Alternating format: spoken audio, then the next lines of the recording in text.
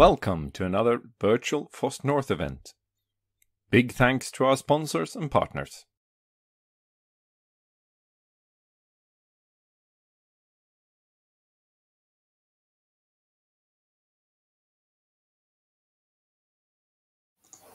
So welcome back, everyone. Now we have the last speaker of the morning session. So welcome, Ramón. The stage is yours. Thank you very much, Johan. Hello, everybody. In this talk, I will actually talk about domain-driven design in combination with algebraic data types. So a little overview about what we're going to see today is I'm going to go into a bit of the background why I mentioned this is really relevant, or how does this actually give us some better possibilities that other kind of approaches that we use. I'm going to compare with some programming paradigms that most of us that develop mostly have heard about, if not work with. And normally I don't like to live code, but I would like to do a demo live coding, so bear with me if it doesn't go as expected. The slides will be provided to Johan and the foss-north conference, and everybody can take copy-paste to do whatever they want with them, as it will be distributed onto a copyleft license. Shortly about myself, I'm a mixture of a Spaniard and a Dane marriage, so you can see me there on the right, because with Jitsi, I would rather have a good quality on the slides and the code instead of having this combination with my picture and the slides. So this is me when I do the Movember thing with a stash. I have a degree in computer science, and I work on a daily basis with EU GDPR software in a bit strange way that anybody else is doing. I also have a blog where I mostly put in snippets of code, but I will put here the slides for the talk afterwards. But of course, Johan will also distribute it. I'm a believer in open sourceness, so therefore I'm being a member of the Free Software Foundation for more like 13 years. And I also very much like functional programming, so I have this meetup group in Copenhagen. And as you can see in the bottom, I've tried a lot of programming languages, and all this I have used in a professional environment. So just to ensure that everybody that's actually listened to me is actually at the right talk. So what I will try to do is I will show how we can put in some kind of constraints, and we can check these constraints at compile time. So this constraint will actually ensure that the implementation will actually comply with a specific domain that we add for a given application. We will be showing code, and of course I will live code at the end, but I don't think you need to know how to code in order to understand what I'm doing, because we're going to use these ADTs, algebraic data types, which reminds very much of English. And I normally always put at the end of the slides that I like to get questions, but sometimes in order to not overlap with other speakers, I try to keep them at the end. So if we can, I can see from the other talks that we're already going to do this.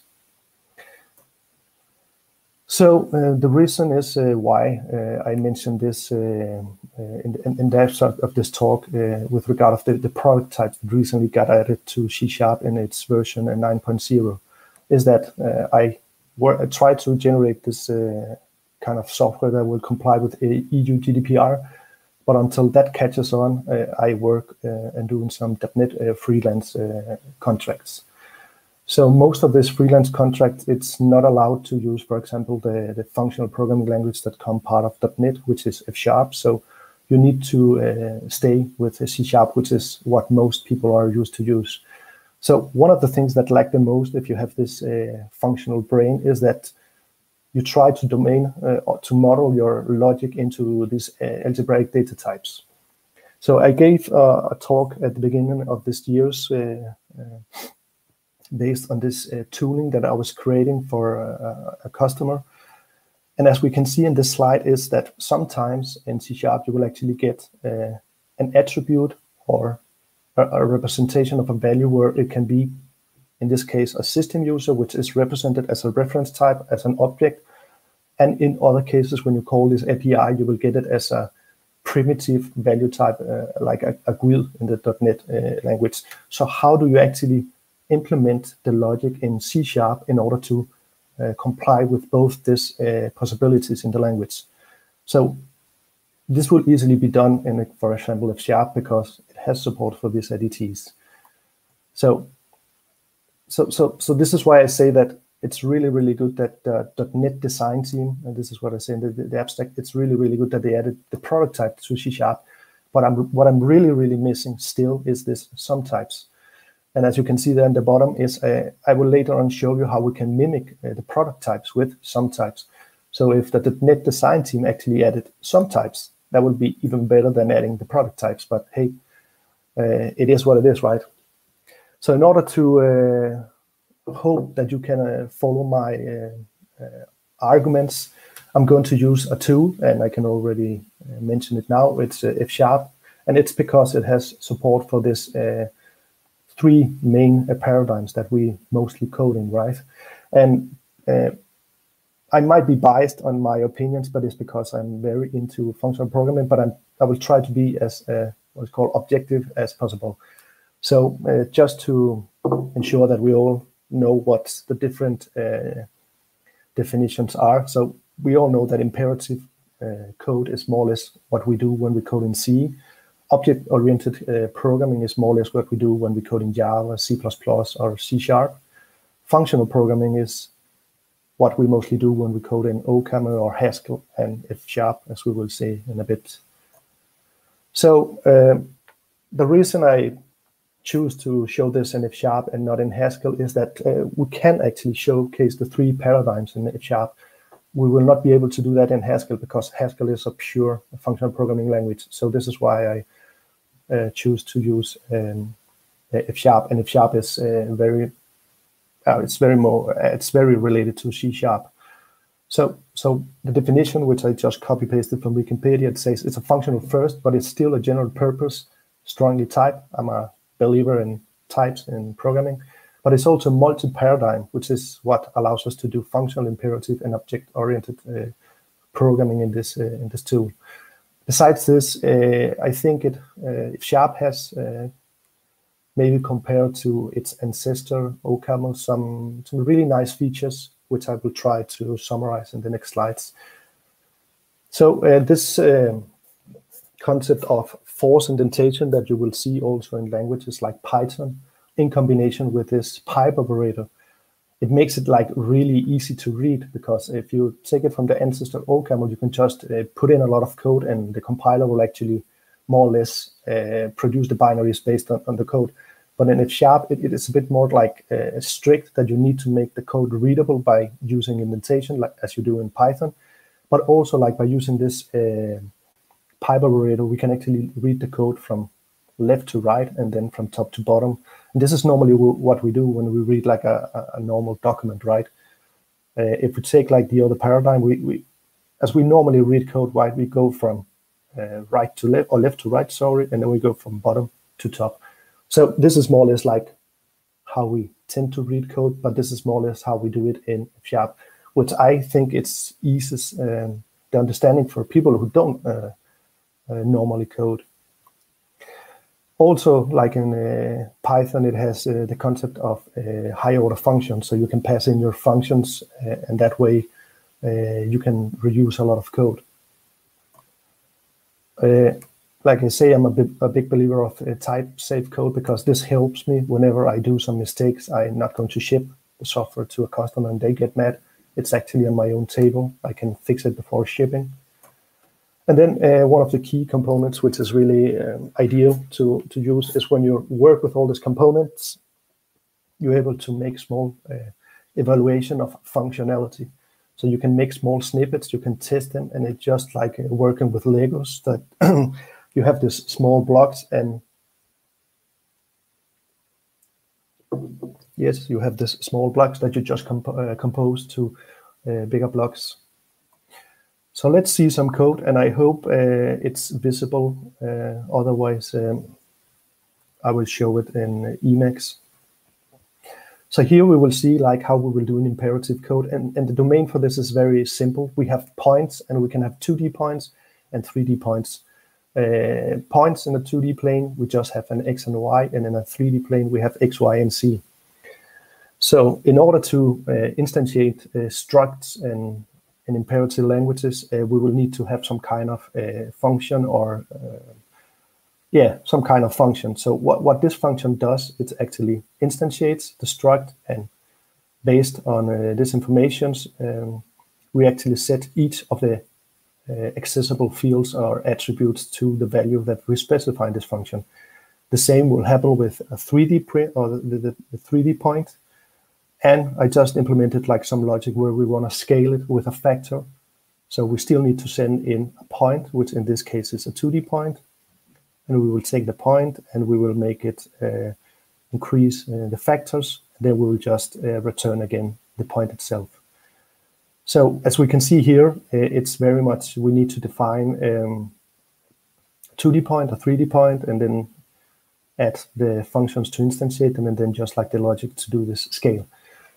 This is why we tend to use object-oriented programming, because we can see that there's some similarities between these points, right? So this is why we can make this thing called an abstract class, where we encapsulate all the global,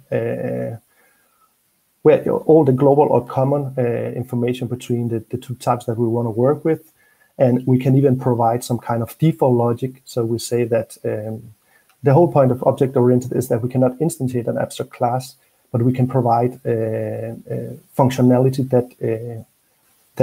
that's default for the default case. So as we can see, in order to implement our 2D point, we just need to inherit our abstract class. So now we can instantiate our 2D point, and we can just call the underlying point, right? But in order to expand it with a 3D point, we need actually to add the C axis. So we more or less do the same. So now we have a new internal variable, which is internal C, and we add the getAsset methods that we used to do up here. And then we need to override the default implementation of scale, because now we have another axis that we need to take into consideration when we work with 3D points. So in order to ensure that the scale functionality has the same return type, you can see we give it an integer, and then it will return us a point. In object-oriented programming, we need to, this is called upcasting. The good thing about upcasting is that we can always do it, what can you say, in compile time, and it's safe, because going from an inherited class to the abstract class, it's upcasting, and that's always compile safe. So now into this functional programming paradigm. So this is where algebraic data types come in, right? So for us, a point, in this case, we just specify it as either a point in the 2-dimensional plane or a point in the 3-dimensional plane. I added these two functions because normally when you work with functional programming, you like to work with this concept called curried, where you, instead of providing all the arguments at the same time, as we see here in scale, it's small like here. So we can see here that we need to add all the arguments at the same time. What we like to do is we just like to add them partially, because sometimes you don't have all the arguments in that part of the code, but going further into other code branches, you might get the second or the third parameter. So that's why you can just send a partially applied function through your code base. But you can see here that we just specified which kind of different subtyping we have for points.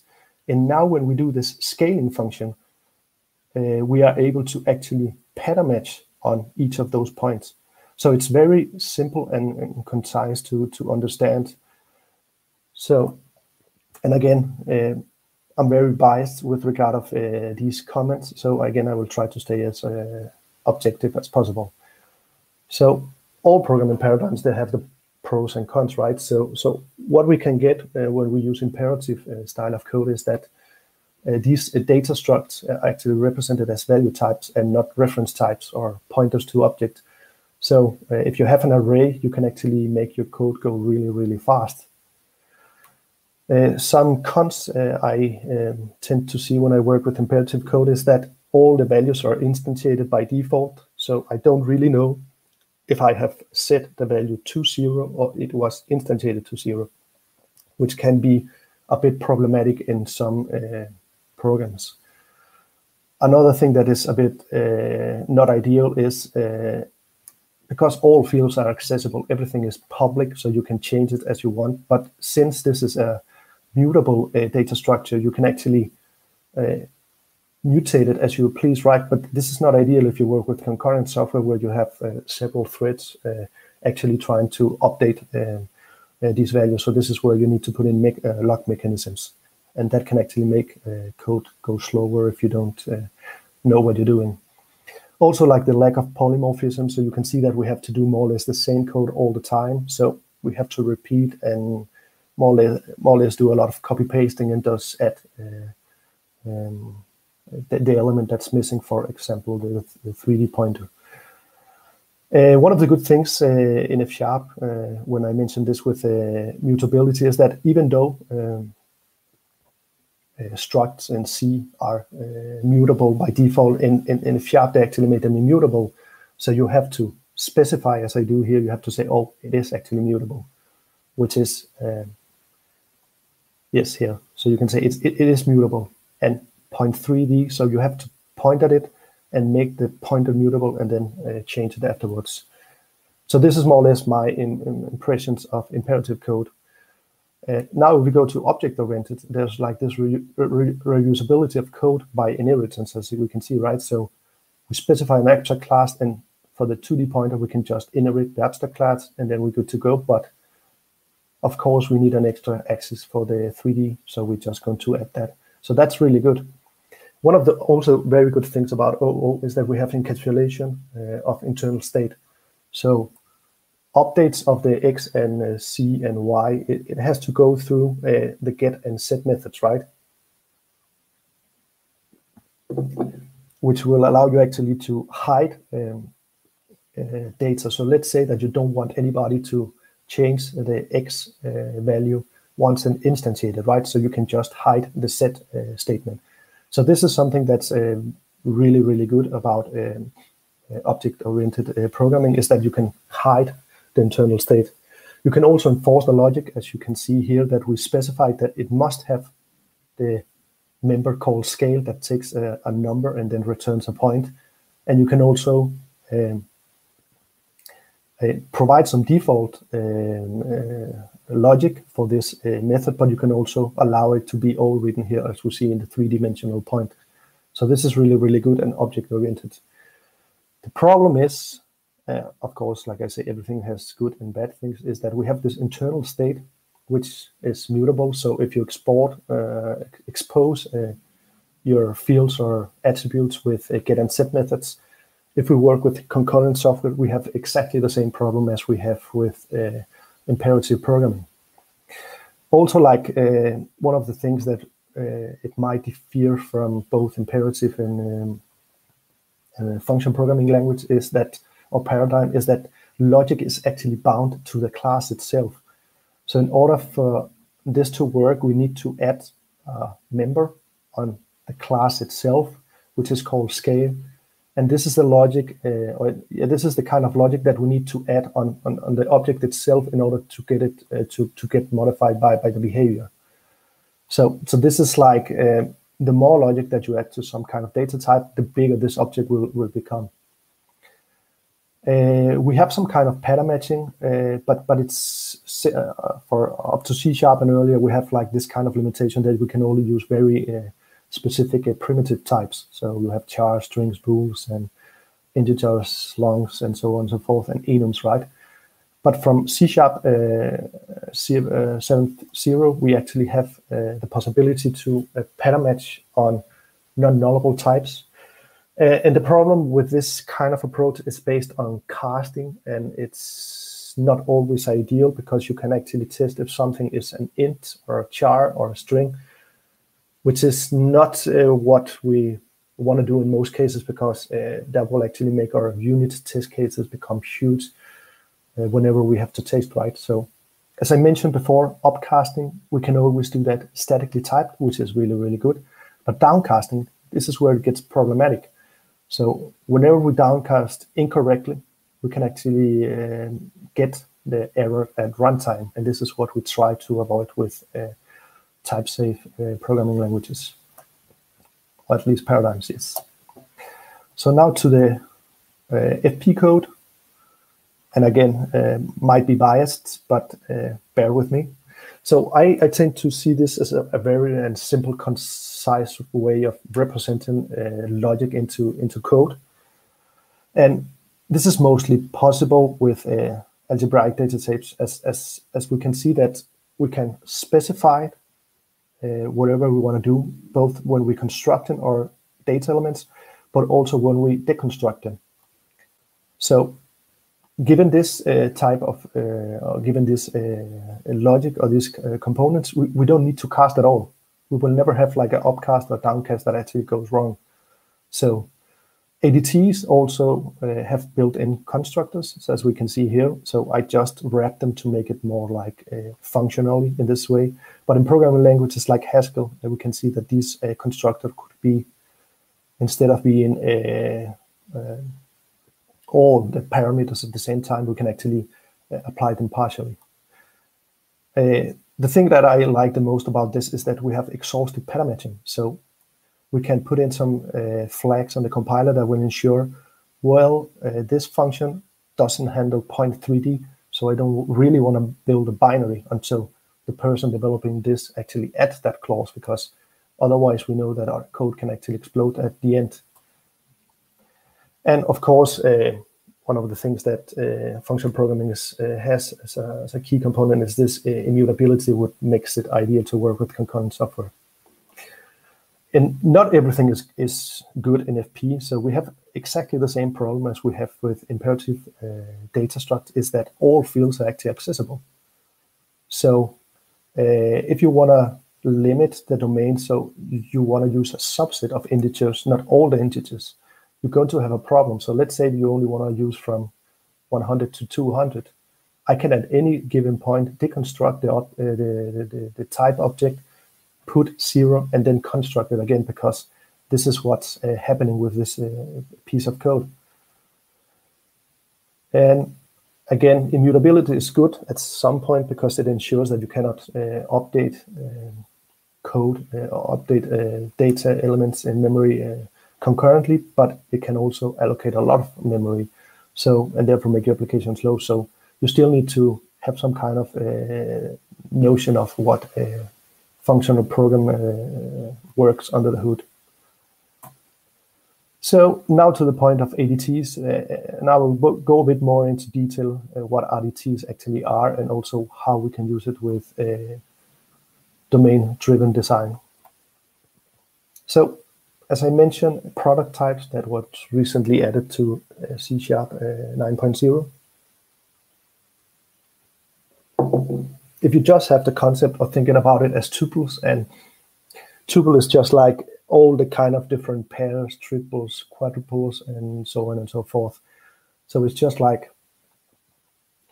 you could say like it's like a list of, a finite list of elements that can be of any types. So here we have 42, and you use these two letters in F# in order to specify as a byte, because for me, I wouldn't use an integer to specify age, because nobody has minus 4 right? So this is why I use bytes to represent this, and this might make it a bit like more difficult to read. But here I'm just using a char for the initial, for the name, which could be Charles. So if we look into what a record type is compared to a product type, so a record type is just exactly the same as a product type, but we just add labels to make it more understandable. So you could more or less say that this is like a JSON object, because we have like a label, and then we have like the type, the label, and then we have just like the type. So what are sometimes, this is the thing that I'm really looking forward to get into C#. So it's just like this kind of disjoint sets. So these sets don't have elements in common, But the elements that you actually use, it must be in one of these disjoint sets. So an example could be like a person could either be a child, and after they are 18, they actually become adults. Or when we want to measure the temperature, we can use Celsius or Fahrenheit. So when we measure Celsius, we use float because we can have decimals. But when we measure Fahrenheit, we only have integers. So just to go back to the mention I mentioned before, where we could mimic record types with sum types, and this is why I think it's more important to get sum types into a programming language that maybe going for product types or record types, is because we can actually mimic the record type here. We can mimic it with a single case sum type. So a single case is just, if we forget about Fahrenheit of int, we just take the first case here, and this off on the right side, we just provide exactly the same information with labels and the types as we did in the record. So it's an equivalent way of doing things, but it's, Normally, I will use record types in F# because it has a better interaction with the ecosystem of F#, but some cases I actually use sum types with single constructors, which we will see later on. So just a bit more complex scenario where we can see how we can use this pattern matching. So we have this notion of, and just a small domain. I'm just going to use a suite for the different cards, and then just a card is a rank, which can go from 1 to, 10, and then you have like what's called Jack, King, and Queen, and then you have like the suit, right? So in my functionality, I just say, is it an ace? And I will just take a card as an input argument, and I will give a Boolean as output or return value. So now pattern match, I just can deconstruct the record and say, well, is the rank 1? If it's 1, I know it's the ace, and then I will say true. And then I have this wildcard notion in F# where I can just say, well, all the other cases are actually false. But I can also do it exhaustive. So if I only say, is this card true? And if I don't add this flag in F#, I can actually avoid using this other case in the pattern matching. But that will actually make runtime errors. So this is something that we really don't want to do. Another example is if we don't want to do an assert of an age, if somebody is actually an adult or a child. So we can do this logic where we take the age, and then we take like this person, and we will return the Boolean. So we will say, is this person actually 18 years old? And we can say true or false, and so on and so forth. So the good thing about these small snippets is that we just define them more or less in single lines in most cases, and sometimes a bit more complex. But once we make these small Lego blocks, we can just combine them. So here we have this product type and an equivalent record type where we have labels. And now we just take a sum type where we combine those two product and record types. So this will actually make like the Cartesian product of all the elements of bytes and chars, and this will make all the same Cartesian product because those two are equivalent. And here we just combine those two, what can you say, new sets. We just combine it into a whole new set. So as we will see in the next couple of slides, we can see how this is actually ideal because all your domain will just be placed as data or type definitions in your actually code. So this is why Yaron Minsky, who is, I think he's the CTO of Jane Street, he come with this sentence in a tweet, or was it a blog post, where he say, by using this kind of approach, we can actually make illegal states unrepresentable. So if we don't allow them to be possible in the domain, or we cannot do them in the code, it's not possible to actually represent them afterwards. And if you cannot represent invalid data in your code base, you never have to test for it, which will actually minimize the amount of use cases or unit test cases that we add to our code in order to go into all these corner cases that we sometimes forget about. So this is like a common diagram that I use to show when I talk about domain-driven design.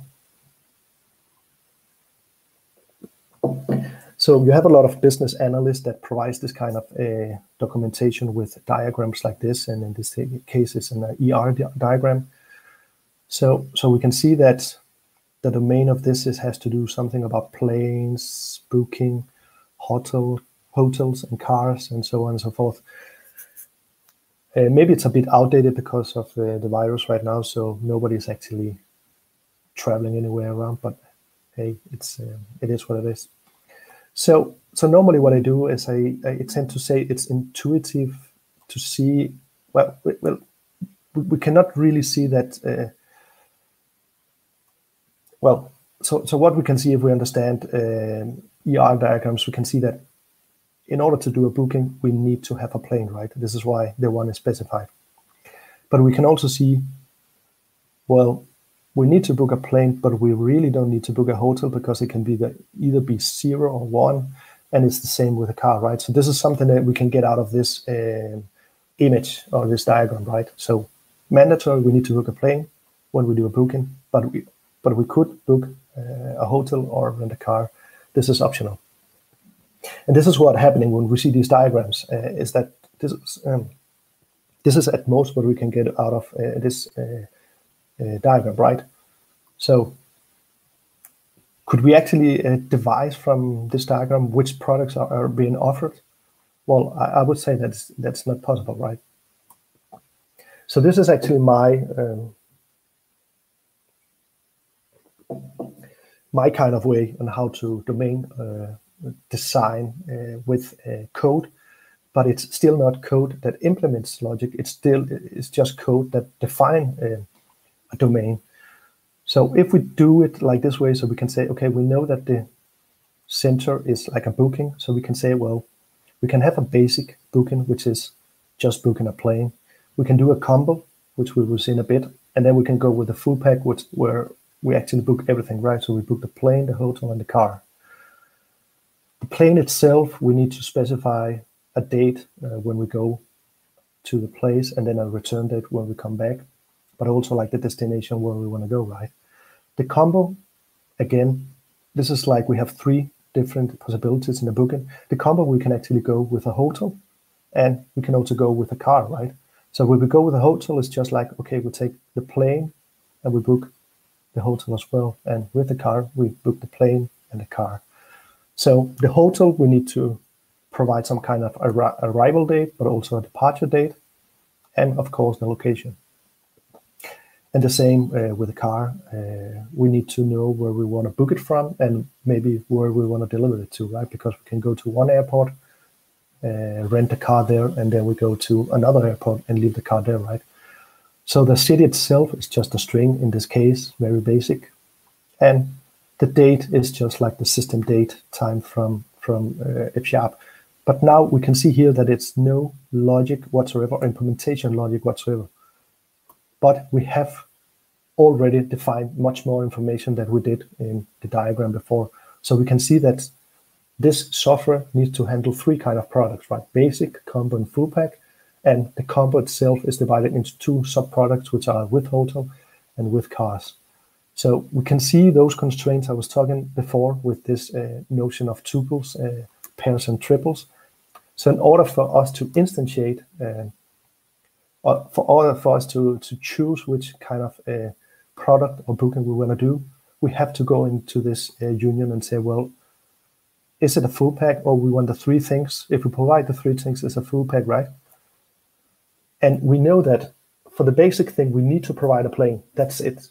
That's just a single element, which is pretty simple. But if we go for the combo, we can either provide it with this pair, or those 2 parameters, which is the plane or the hotel, and the plane and the car. And if we don't do this, we cannot instantiate this type of object. And the same goes with the full pack. And we also have exactly the same constraints in plane, cars, and hotels, and so on and so forth, that we actually need to provide these arguments on instantiation. So this is why I say that it's a really good way of introducing the design of your software directly into code, but you still have this separation between implementation and design. And the good thing about this design is that this goes into your repository where you keep all your code, so you can always see how your domain evolves over time. The application lifetime management, because no software stays as it was at the beginning. So this will actually allow you to see the history. Oh, but we have basic products before in time, and now we add them again, and maybe in 6 months again we'll remove it again. So this is more or less what I want to show, and now we'll try to do some live coding where I will try to implement the domain of a book that can both be used for a bookstore, but also like a library. So I'm just going to take the code here. So we go to book. I'm going to start a REPL just to see here or here. Yes.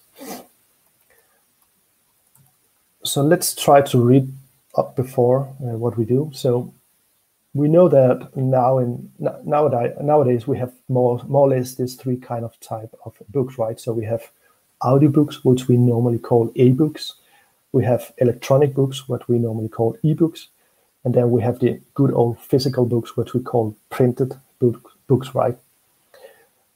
Each of these types of books can actually have several formats, right? So we can have AAC, MP3s, M4Bs, and the old WAV format. And with electronic books, we can have EPUB, we can have MOBI, and also PDF.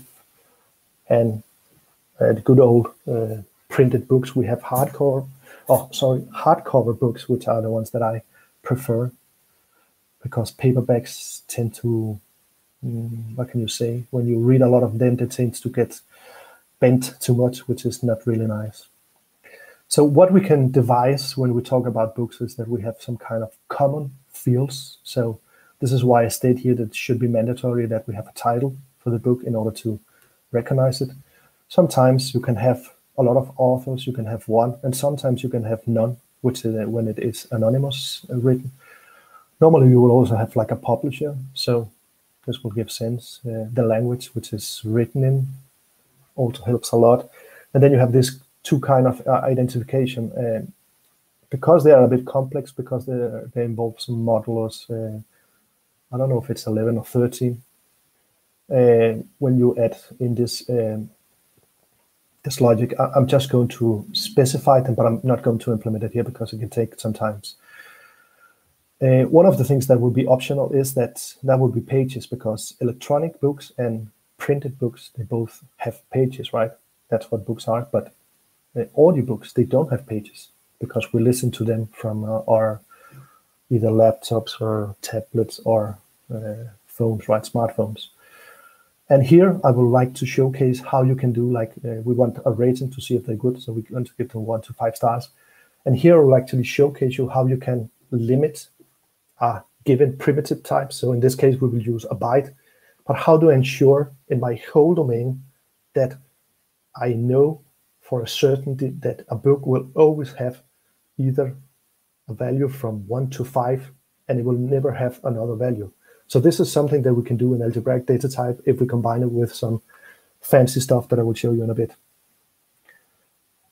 So I can see here that the first thing I did was put in the review, and it was a rating. So let's do a type rating, and that will just be.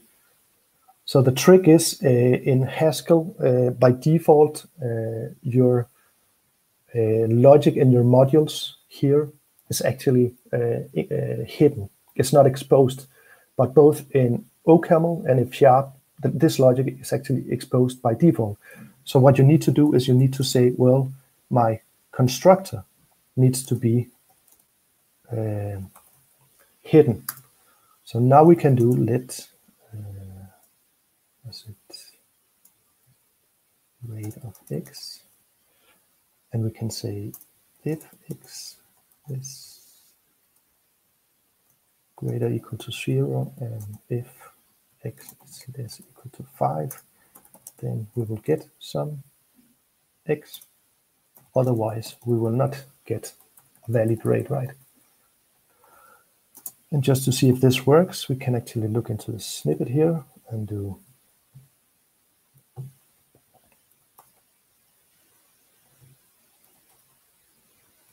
so we can do our review, and we can say, I want to do a rate of 42. Now the code itself tells us, well, the constructor is not available. So you need to use other kind of logic in order to do this. And because I implemented a rate function, now we would say, well, the value you have given me is not actually available. So what if I give it a valid one? Oh, now I actually have, and this is actually wrong because it needs to be a rate of x. Yes. Because otherwise, if I expose the, I understand that. See how type systems help you to code better? Yes, and now we do it. So 42, we provide with a byte, and here we just say, wow. So now we actually have a valid rate value, and now we need to provide this rate information into our domain, so we ensure that our books only have valid rates, right? So let's look into the formats, and we can see the formats. We can have both the types for audio, and we will go with AA, AC, B3, and 4B. And then we have electronic, and we have input, mobile, PDF, and then we will have print, of course, hard cover, paper, bag. So now we use 3 sum types to specify the different formats that are actually available for each of the different types, right? So now, as before, we saw with the booking type, we're going to have three kind of book types. So we're going to say, well, we're going to have an audio of audio. Then we're going to have a electronic of electronic. And we're going to have a print of print.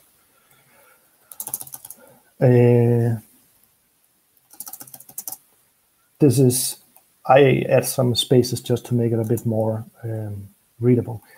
If I just run this code as it is, it will actually complain because there's nothing called audio yet, right? So what you can do with F# in this case is that you can add in an add clause where you say, well, we will have an audiobook,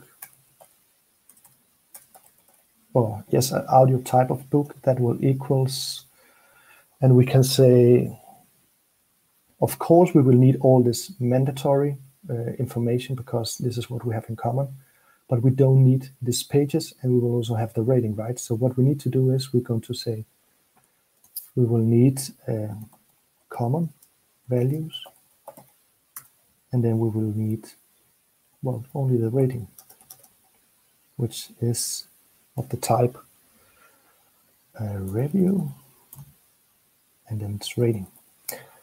Notice that I added as the type itself, I don't add it as an option type. It's because I only want to have valid ratings on the books.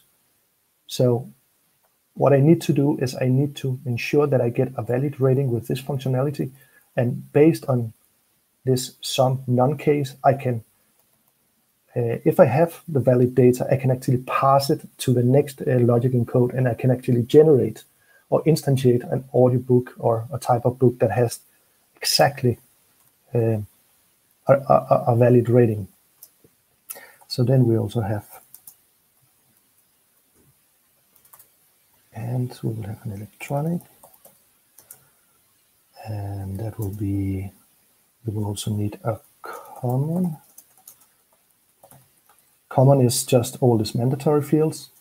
And here we will actually have some pages. And I think we can get away with an unsigned integer 65. And just to see that system, let's look at this. Yeah, I have never written a book that has more than 65,000 pages, so I think that will do. And of course, we will need a rating as well.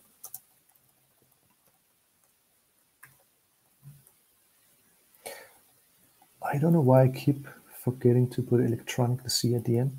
That's kind of strange. And then the last book we need is just good old print books. And we can more or less copy paste this. So what I'm seeing here, there's actually a missing part. So I would really like to add formats. And format would be audio here. And format would be format electronic. And here the format would be format print. Yes, so this is more like the domain I will like to use. So if we run this now, it's going to give an error because we don't have common specified yet. So now we can just do and common just equal all the title will be some kind of string, authors, which would be some kind of list of strings, and what else? A publisher, which also will be a string. And then we have the language, which will be of type language. And the ISBN 10.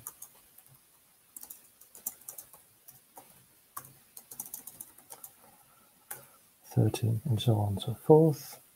And we will need to do and language will be of type, well, it's Sweden, so we have English and we have Swedish because of foss-north, and we have ESBN 10, which is of type ESBN 10.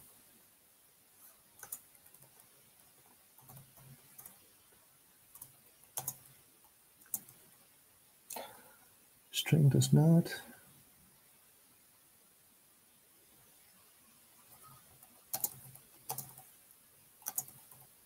Yes, so now we actually have specified the domain for our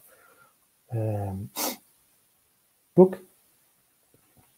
And nobody says this is the right way to do it. This is just how I see it gives sense for me. But the good thing is that we have specified a lot of constraints into the domain.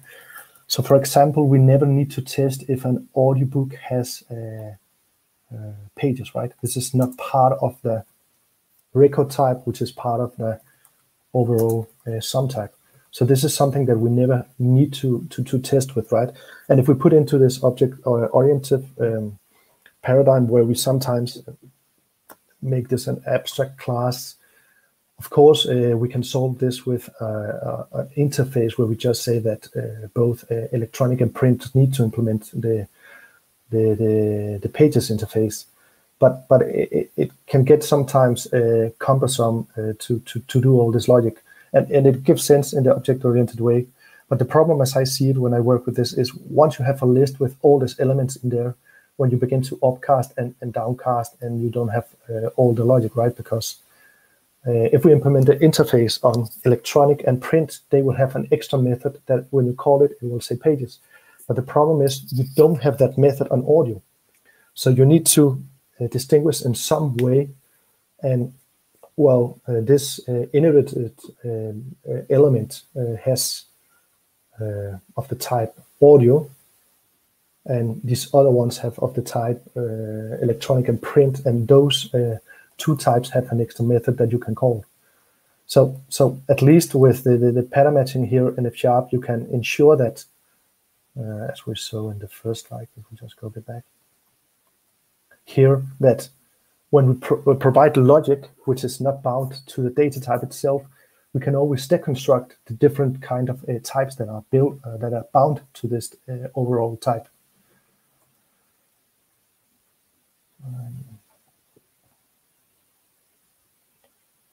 Yeah, so just a note, what I showed at the beginning, this rate thing. So this is the way that we do in a functional programming. This is the way we encapsulate data by limiting exposure of private constructors. So this way we can actually more or less achieve, and I will not say the case where we can actually somehow bypass it, but there's still ways to reduce that bypassing. But this is more or less the way we try to mimic the object-oriented encapsulation approach. So I really hope that I more or less show you a new way of thinking on how you can actually make more reliable sound application by modeling the business logic itself into the application by using these algebraic data types to design the system, and afterwards we will use all parts of the code to actually implement it. And I really, really hope that this gets out to the C# design team, so they finally add this component to the language, which is good at as it is, but I still miss that little thing for me. And again, I go back to this thing that because we use these ADTs, we can actually use these mathematical constraints of sets and to limit the logic that we can have in our applications. And yes, and as I mentioned also, like if you can't represent a validator, you never have to think about test for it. And I think that was what I wanted to say. So if there are any questions. Yes, thank you. There are questions. We got one question here from Gina. How do you get an organization to invest in functional programming? Aren't all non-academics and especially managers very scared of it, independent of the benefits? It is a bit problematic because you can do some really, really cool stuff with this approach. But if it's only a small subset of people in your organization doing this, when those people leave, because let's face it, IT people swap around all the time. So if you don't have a global understanding of this approach, it's not going to be viable to maintain this piece of code. So this is why I like the approach of C# that they're beginning to take a lot of chunks of F# and they're beginning to port it into the language. And this way, C# people will work as they do. And every time there's come one of these features, C# people get really, really excited because, wow, this is really cool. But this is what we F-sharpers or Camels, Haskell's been doing all the time. So I don't mind if they steal with pride from F# and put it directly into C#, because when I work on these freelance contracts, I can actually work the way my brain gives sense. And people, once they see it in the C# context, they will just say, wow, this is amazing. This is what happened with Link, right? Everybody thinks Link is the best thing that ever happened to C#, right? But the whole paradigm of Link is built on functional programming and the way that you actually work with data in functional programming. So I'm not even mad, as the meme says, right? So please bring all this fancy things from the functional programming paradigm into languages like C#, and we already have them in Rust and we already have them in Swift. So it's just like keep them coming. Yeah, and the next question actually sort of ties into that. It's from Johan. How does the F# interface look to the C# world? Is this a good way to build types for an object-oriented system by using functional programming methods? So the thing about F# is because it's built into the .NET ecosystem, it can actually coexist very well. Like it can access almost seamlessly logic on, for example, C# libraries. But when you do that, you still need to understand that there can be null pointers, there can be all this kind of behavior that you have in C#. When you call it in a, what can you say, in a trivial way, you might port all that kind of misbehavior into F#. So this is why you need to make some kind of constraints when you interact with those libraries. And the way you can do it from F# to C# is try to do a lot of try-catching. And then the other way around is expose your F# libraries with a C# wrapper, so it's more seamlessly to work with from C#. Oh, so if you don't do these wrappers, it becomes just like any other foreign function interface, I guess. Which is, yeah. So it's you have to do a lot of defensive programming because it's a bit problematic, especially if you see it from the F# perspective. Yeah, of course. Then I had a question, which is sort of, I mean, now we're talking about algebraic data types and how to protect against bad states. Why not take it all the way and just use dependently typed programming instead, where you would? Yeah, but dependently typed programming. Yeah, but I think there's still still a big gap from academia to industry. As I see it now, we still have a bit of problem to get a functional programming language into industry. And just imagine if you have to put independent types, right? Yeah, it's similar to the question from Gina before. That you need sort of a critical mass. I would still say that in order to get dependent typing, you might have to read out to people working with Cog, Acta, or Idris. But in order to get people,